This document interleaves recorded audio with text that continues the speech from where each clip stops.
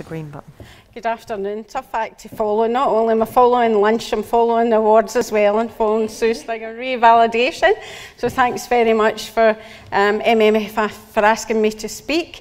Thank you very much for coming to hear me talk, and thank you very much to anybody who may be listening online. So, as Sue says, I've been consultant midwife for NHS Ayrshire and Arran since 2007. And when she gave me the remit, the career pathway for a consultant midwife, I thought, what slant do I use for this? Because I could come up and I could talk about how it came to be, all the things that were put into place for it, any papers that were written on it, or I could do, here's Geraldine's story, and I thought that's a bit egotistical, and they might not want to hear that either. So I've done a wee bit of both. And then how I've finished is adding in things that if you are an aspiring consultant midwife, you maybe should be thinking about to try and get there, because I don't think any of my consultant midwife colleagues are here in the room, but we're all a certain age. So we want to make sure that there are people who are coming up who are going to take over our roles, and we need to be really seriously thinking about succession planning. So all I can say about is my journey and my experience, and how the things in my journey that I think made me appointable as a consultant midwife, and you may or may not agree, but that'll be my story. So if you go back, so the bit that was in the literature, 1999, this was clinical career progression, because to get on you had to be a manager. The only way that you could get promotion within the NHS was to go down the managerial route. And anybody that would know me, I'm looking at Noreen here, will know I'm not manager material. But my heart and soul lay in clinical care and what's best for women, children, families in NHS Ayrshire and Arran. So this post came into being to keep the clinical expertise at the bedside instead of good clinicians progressing up the ladder, no harm to managers, but very few of them can actually do direct clinical care as they go up the ladder. It was specifically mentioned that they were not to be managers. It was supposed to sit alongside higher managers, but not to be managers. It was to be something completely different. Not to be tied up in their strengths and weaknesses and that in terms of budget. So more an ideas person, more with a heart at clinical care, out there and understanding on a day-to-day basis what it meant for the staff working in the various clinical areas, and not to have day-to-day organisational responsibilities within departments, not to be tied down with HR, sickness absence, all of those type of things. But had to work with managers. Clearly we can't do anything on our own. We have to work with managers and take them along with us, and to be equal team members, particularly with the head of midwifery, so that we would see that we would be the clinical lead and they would be the managerial lead within the organisation, and we have our ear to the ground on what's going on to a day-to-day basis in our clinical areas, so that we can lead and innovate and not be burdened down by a lot of the managerial tasks. And working with the head of midwifery to have that shared vision for service development. And alongside that, because clinical was supposed to be 50% of a consultant midwife's remit, had to have a strong clinical field, and therefore people elected to have special areas of interest and expertise. So if you had to do a Google search and look for consultant midwife job descriptions, you will find few different areas in there. Commonly would be normality or public health, but there are consultant midwives for vulnerabilities and various other things too. So the key areas of the role, as I said, supposed to be for 50% of your time spent in clinical practice. To do professional leadership and consultancy, so that's working at a local level, but also working at a strategic level, so being involved in national groups and taking midwifery and maternity care forward, and giving your opinion on things that affect those. Practice and service development, both locally and nationally, and research and evaluation. Education and training quite often comes into the role as well. So obviously Anne was with us earlier in the day. Anne was our first consultant midwife for Greater Glasgow and Clyde and started work in 2000, so she was the first in Scotland. And then she was joined in Lothian by Sandra Smith, who then went on to have an S secondment, and Fiona Gregg, who's still a consultant midwife for Tayside. But Scotland seemed to be a bit slow in growing consultant midwives. We didn't really grasp it and run with it the way that England had. So the Scottish Government, who appointed at that time all of the consultant midwives, had to be approved by the Scottish Government, set up the Keeping Childbirth Natural and Dynamic Programme, KCND or KIND as it was called, and part of that was to put people in behind the programme to help with its implementation. And there was a consultant midwife to be appointed in every board or shared within the smaller boards. So this was actually my first experience of government putting its money where its mouth is in terms of driving policy. So that was a big thing in Scotland. So where are we now? Fiona's still there in Tayside. I'm still there in Ayrshire and Arran. Maureen, who is our award winner in midwifery in Lanarkshire. Rona McInnes in Lothian. Rona is very well published, particularly in the field of breastfeeding researcher, and she's also Associate Professor with Napier University, so she's got that academic slant.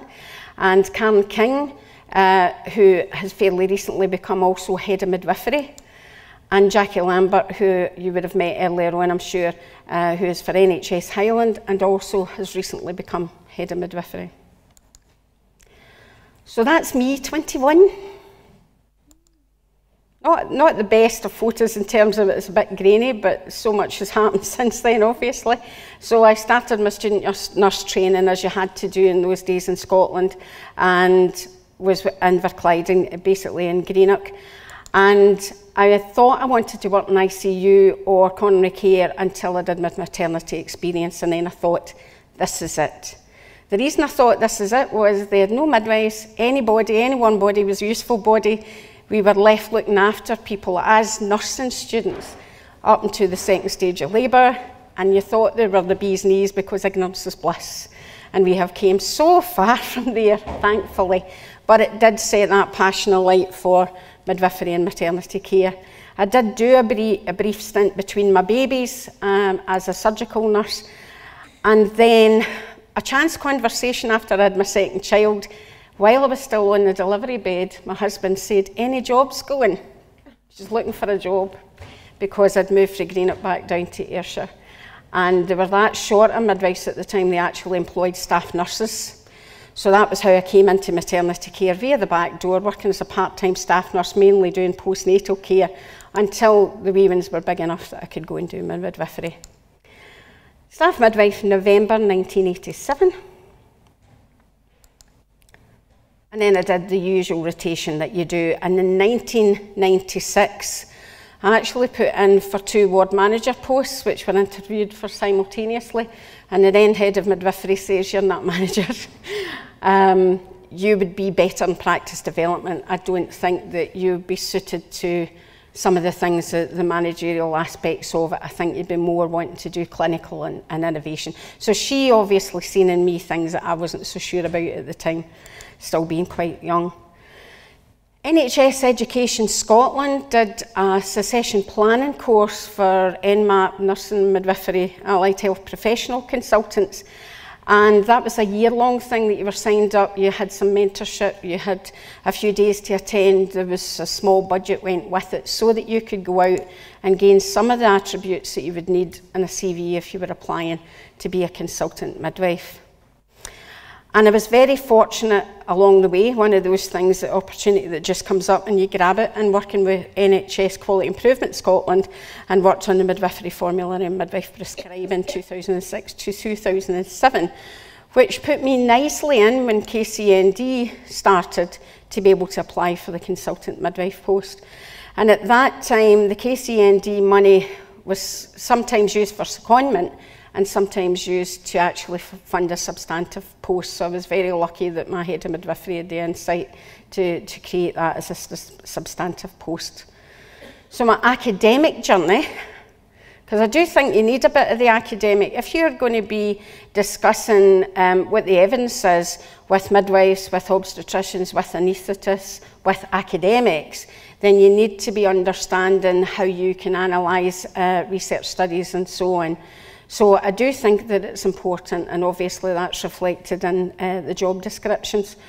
So pre-nursing degrees, I did an Open University Biology and General Science degree, and then done my Master in Midwifery 2001, and completed my PhD looking at lifestyle and pregnancy and mental and physical well-being in 2017, round about this time. Graduated last year. So I had worked in community for 14 years, full and part-time. Worked part-time when I was practice development midwife, so I'd always done clinical. My caseload got too big, so just before I became consultant midwife, I'd come in to work in our midwifery suite. So again, that was well placed to help with KCND implementation. But in recognition of, once we had done quite a bit in the normality field, there are other ways that you can try and keep women as normal as they possibly can in a wider context. So I started up first VBAC clinic, and it's like VBAC Plus because at that point there wasn't many women came to you to discuss other things like birth choices. So I thought that we'll just slot them into that clinic. And rapidly it got out of control, all the ad hoc appointments that I was having, that in January 2013 I started Fear of Birth, now called Birth Reflections Clinic, which looks at birth choices, women who've had negative birth experiences coming back for another baby. People with negative birth experiences occasionally come back postnatal, some preconceptual, and almost half, sad to say, ladies in their first pregnancy who have very significant fear of birth. So my key achievements, I'm trying to think, how do you not go on too much about this? I was on NESCA Compassionate Connection Steering Group. I have spoken at RCM conference, ICM in Prague in Canada, Mama conference, had a couple of articles published. This is how you try and prove that consultancy, I suppose, to people outside your local area. I was very fortunate in 2014 when the Scottish Health Awards for Women and Children's, and Mary Ross Davey and myself won the Partnership Award for RCM in 2015 for the NES 1 out of 4 production, which is caring for survivors of sexual abuse in women's health. And obviously I implemented the wee pathways for maternity care, the green and orange document there. And you can't just do that, you have to say move things on locally. So we'd used RCM Get Out of the Bed campaign to get women out of the bed, particularly in the midwifery suite, sad to say at the outset. With others, introduced hypnobirthing and aromatherapy and natal hypnotherapy to NHS Ayrshire and Arran. 2009, along with one of our paediatricians, Sheena Kinmond, our first guideline on delayed cord clamping. And this is a picture of Alexa, who is the manager of our midwifery unit and current manager for community as well. And Amy and Yaz, and Amy is one of my Birth Reflections ladies, who is a survivor. She doesn't mind, she's given me permission to tell her story. And although she was technically a high-risk lady, we've done a package of care to facilitate her having her baby in the midwifery unit after having a previous stillbirth. And this is Amy with Jo, just after the birth. And that's Jo will be well on. So Jo's quite big now, he's 2, and Amy's thinking about coming around again. So it's that bit of thinking outside the box, being prepared to look at things from different angles to try and facilitate the care that women require. So Amy's care needs were psychological because she was a survivor, because she had a previous stillbirth, and for her it meant that she really needed to be in the lowest tech environment with continuity of carer that she could possibly get, rather than going through the other side and having continuous fetal monitoring, which many women would choose. That would be the pathway that she wanted. And we actually did a trust and inductional labour within the midwifery suite, which rocks a few boats because it's not core function of midwifery suite, but you go, we're actually here for the women, and as long as we safely get the plan of care and everybody knows why you're bending the rules, then as long as we're all very clear that that's what's going on with that particular lady, then in her case it made the world of difference to her outcome. So what might you need to be consultant midwife? So we said you have to keep emphasising the clinical, the clinical, the clinical. So that clinical and knowledge and skills, you need a wide knowledge, but obviously we can't have skills honed in absolutely every area of midwifery, so most people will specialise in one particular area, but you do need a broad knowledge and you do need a higher degree, preferably working towards a doctorate or having a doctorate. I laughingly put down good organisational skills because I'm fighting the clock all the time. It's just one of the things everybody does these days. I try and be as organised as I can. And you will find if you become a consultant midwife, the role is many faceted and you will have many projects on the go at the one time and you'll be keeping many plates up in the air. So you have to have a degree of organisation so that you can try and keep your sanity in that. But the good thing about the many plates up in the air is most of them you've actually spun yourself, you've got them going yourself, and there are things that you are interested in to help you keep them going. Good communication skills, because you're working with everybody from porters, maternity care assistants, consultants, all our peers in midwifery, and subsector colleagues as well. So you really have to try and have good communication skills at all levels. Resilience, persistence and patience. I'm sure Noreen would tell you I'm very persistent. If I think something is needing done and it's going to benefit the women and families of Ayrshire, I'm like a broken record. And sometimes in all of those years that I have, 35 years in maternity care, I've learnt that sometimes the time that you say it is not the time it's meant to happen, that you sometimes need to have the patience and the resilience to actually just wait. And sometimes, if it's meant to be, it'll come round again. If it wasn't meant to be, don't worry about it. It's not going to happen. To think forward, which is harder, because as Mary Ross Davies said earlier on, we do tend to drag ourselves back to the past, but we need to try and think forward and we need to try and see things from different angles. A wee thing that we change today can have ripples in so many directions, you just don't know until you start it. A bit like Best Start, for those who were at the continuity workshop, is that even if the idea is a very good one, all of the practical things surrounding it need to be considered, and they need to consider up, down and sideways as well. Don't be afraid to be doing lateral thinking. We need to challenge the box. The box keeps us enclosed, the box keeps us in. We need to, for ourselves and for our women and families, just keep thinking, can we go outside the box? Why are we doing this? Should we still be doing it? Can we change what we're doing here? And passion, because that's what drives you. That keeps your energy going. When things are not going so well, that's what keeps you going. For me, my passion is my birth reflections clinic mainly, and it's the women that keep me going, because you can't win them all, but some of the women who have been really scared of birth or have had really difficult births the first time, not necessarily obstetrically, sometimes it's communication, lack of support, those type of things. When they come back and they've had a positive birth experience the next time, because we're trying to get a plan in place for them, to support them, to communicate with midwives and what the woman needs, then that's where I recharge my batteries from. So what could you do? Get that experience in the broader sense of midwifery. Really think about where your passion area is. You may know that already. Some people keep with the one area of passion, and sometimes that passion might change through your career. If you haven't started already, now this is old hat, because remember when I started doing my degree, there was no nursing degrees at that particular time. That's how old I am. But now we've got students who are doing their masters. So we obviously need to be shifting up a gear as well there. Consider project management, leadership courses if they're available. Make sure that you mention it in your PDR. Try and see what your organisation can do for you, because there are loads of these courses locally that wouldn't cost you anything, apart from possibly your time if you can't be released for the clinical area. So just think about that forward plan. What do you think you would need on that CV?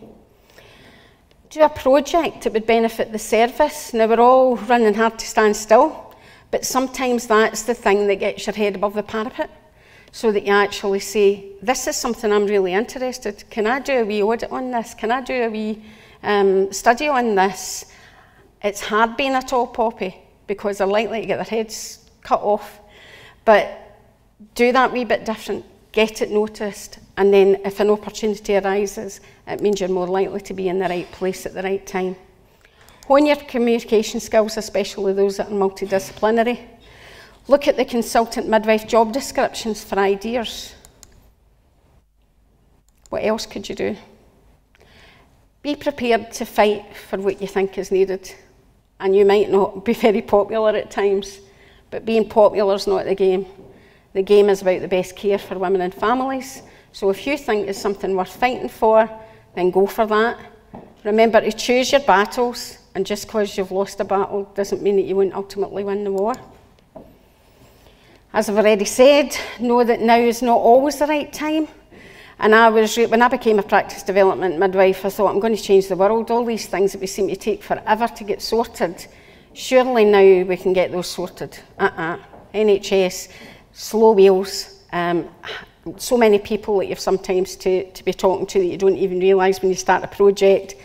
Just have that patience, have that resilience. You will get there in the end. You can't always turn things around quickly, but just keep at it.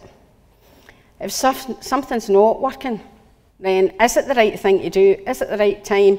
Or do you need to find a different angle on it? Look at the bigger picture. What's the things that are stopping you changing something at this moment in time? You might find a way forward.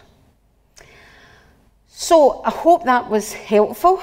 And I suppose it's over to you to see if you have anything you want to ask me about the consultant midwife role. Hiya.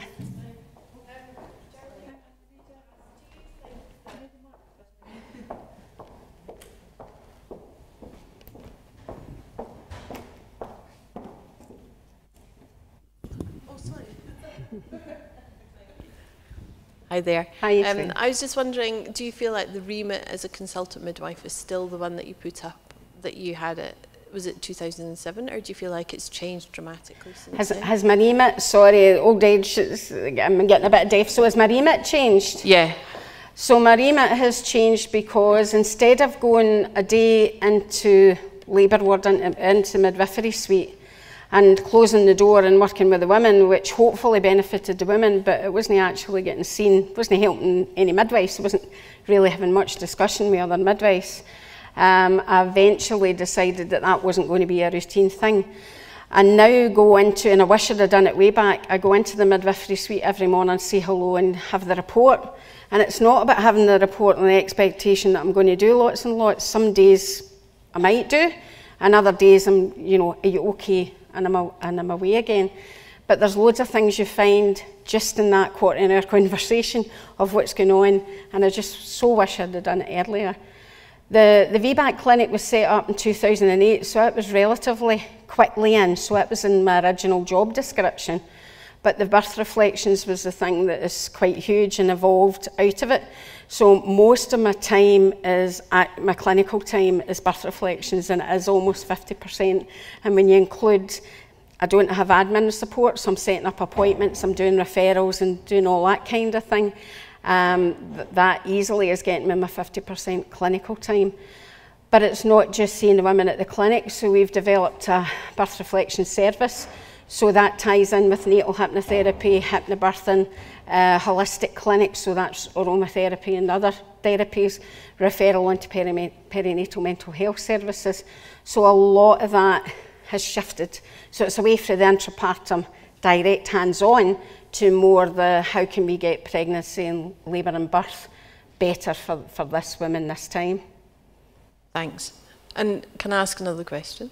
There's not many consultant midwives in Scotland now in comparison to the number of health boards. Do you think that will change? I think we're in very difficult fiscal times, have been for a while. We actually were a lower number. We've fairly recently come back up to 6. As you will see, 2 of the consultant midwives have head of midwifery in their title, which is really difficult because how you manage both jobs, both are potentially huge jobs in their own right. You need to talk to Karen and Jackie about that one. I'm now professional lead for community as well as the midwifery suite, which I always have been the professional lead for. So it's just that time of people are asking you to do other things. There's always an expectation, whatever level you're at, that you're doing more in the same time. But we are banging that drum. We are talking to people to try and get them to consider getting, I mean, Greater Glasgow and Clyde, biggest health board, doesn't have a consultant midwife. So, you know, we are trying to say there is a great added value consultant midwife there, even though these are very hard times in terms of finance, your potential gains are much. So we keep on going with that. So fingers crossed, don't give up. Is that? We've run out of time.